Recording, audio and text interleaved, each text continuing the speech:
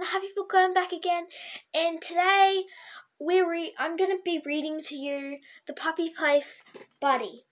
Now, I know I haven't read The Puppy Place for quite a while because I thought that you guys all might want to change a book, which I thought was quite likely because I wasn't getting many views. So I've done 3 chapters of The Famous Five now, and I'm going back to doing Buddy so I can finish Buddy, and then I'll be alternating between the two. Now, between Puppy Place and Famous Five. Let's go. Chapter 3. When Lizzie hung up, Miss Dobbins was giving her a curious look. "A Peterson powwow?" she asked. Lizzie nodded.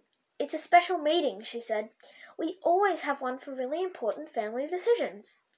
It wasn't always easy to get the Petersons together, but when someone mentioned a powwow, they would drop anything else to attend. "Well," said Miss Dobbins, "this is definitely a really important decision. Taking Skipper and her pups would be a big responsibility, and your whole family has to agree that it's the right thing to do." Lizzie nodded again. "I know," she said. She could guess exactly how each member would feel about fostering Skipper and her puppies. Charles would be all for it. So would the Bean, of course. Dad would be concerned, but he would agree to it, as long as Lizzie and Charles promised they would do most of the work. And Mum? Mum had gotten used to the whole idea of the family fostering puppies, but so far they had only taken in one at a time. This was a whole different story. Lizzie walked 3 shelter dogs while she waited for her family to arrive. She kept her fingers crossed the whole time. She kept checking on Skipper and her pups too. By the 3rd time Lizzie visited, she was pretty sure that Skipper recognised her, and she was definitely sure that Skipper liked her. Some dog mothers could be very protective, but Lizzie thought Skipper would trust her around the puppies. She could hardly wait to hold them in her lap. Finally, when she was out in the fenced-in yard playing fetch with a black lab named Tigger, she saw her dad's red pickup truck pull into the parking lot. Lizzie ran inside and put Tigger back in his kennel just as Miss Dobbins came into the dog room, followed by Charles, Dad and Mum. Dad had the Bean by the hand, holding him tightly so he wouldn't run up to each of the kennels and put his fingers through the wire. Dogs and puppies always seemed to love the Bean, but Lizzie and her family knew that it was best to play it safe. Mum had her hands over her ears. All of the dogs were barking to greet the new visitors, and the dog room was pretty noisy. "Lizzie," asked Miss Dobbins, "would you like to introduce your family to Skipper?" Lizzie's heart thumped. More than anything, she wanted to take Skipper home with them, and she wanted to keep her baby safe and warm and happy until she could find perfect homes for each one. By now, she'd had her fingers crossed for so long that they were feeling cramped. But she tried to hide the nervousness in her voice.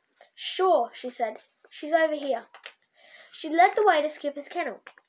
Skipper was curled up on a green corduroy dog bed with a proud motherly look on her pretty brown and tan face. Her 3 puppies gave squeaky barks and growls as they crawled around busily, climbing over one another in a big happy puppy pile. Lizzie looked at her mum hopefully as her family approached the kennel. "You see," she began, "the thing is that Skipper has..." Charles saw them first. "Puppies!" he gasped in surprise. "Everyone, I need to ask you a question right now. Do you think the Peterson family will take in the puppies, or do you think that they'll only take in Buddy? Put it down in the comment section. I'll open up the comments as soon as I can so that you guys can, as soon as you guys watch the video, you can tell me what you reckon. At this point exactly, pause the video, comment so you don't already know what happens." When Dad saw them, he let out a "whoa," but he had a big smile on his face.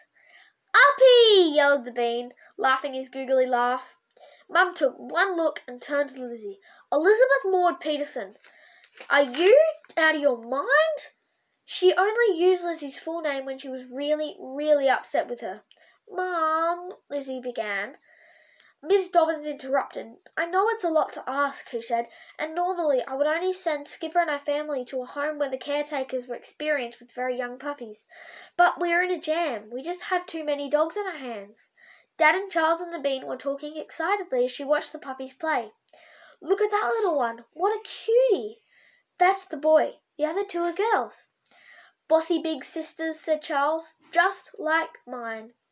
He grinned and stuck out his tongue at Lizzie. Meanwhile, the two bigger puppies knocked the smaller one down as they wrestled over a squeaky rubber toy. Charles laughed. "They look just like the puppies in that book, So Many Puppies," he asked. That was one of his and Lizzie's favourite books of all time. Mary Thompson, the author, had just moved to Littleton. That was big news. And there was even bigger news. On Monday, she was coming to Littleton Elementary to visit with all the classes. Charles and Lizzie's mum, who was a reporter for the Littleton News, had written an article about the author. She had gone to her house to interview her, and she said that Mary Thompson wasn't stuck up at all, even though she was famous. Now Mrs. Peterson didn't say a word. She wasn't even watching the puppies. She was still frowning at Lizzie. "How could we possibly handle a whole litter of puppies?" she asked. "With you and Charles in school, and the bee needing so much attention at home?" She shook her head. "Oh, Mum," said Charles, "please, pretty, please." He looked at her pleadingly. "Uppy?" Bean asked hopefully. "Okay, powwow time," Dad said. Here's what I think. It would be a lot of work, but if we all pitch in, we can do it." He smiled down at Lizzie and Charles. "These two have proved that they can be very responsible," he reminded Mum. "I'm game if the rest of you are," he finished. "It would be a great family experience," Lizzie added. She knew her mother would be big on things that brought the family together. "And it's only for a few weeks." "And you'd be doing us a huge favour," said Miss Dobbins. "We will support you in any way we can, including giving you supplies and plenty of advice." Mum finally stopped staring at Lizzie. She glanced into the kennel at Skipper and her puppies, and Lizzie saw her mother's eyes soften. The boy puppy was whimpering for his mother. He needed help. He was stuck between two big dog bowls. Skipper nudged him gently, and his whimpers turned to happy sighs as he ran away from the bowls and to his mum's side. Lizzie had his feeling that his mum was beginning to feel a connection to Skipper. After all, they were both mothers. "Mum?" Lizzie asked softly. "Please?" "Well," Mum said. That is the end of chapter 3, everyone. I'm really hoping you enjoy this. I know how much I love reading, and I just want to share my gift of reading to you all, and I hope you appreciate that. I hope you also enjoy the new videos I'm putting out soon. I'll be doing Ninja Warrior soon, and I'll hopefully be doing some more Ultimate Footy books soon. See you later.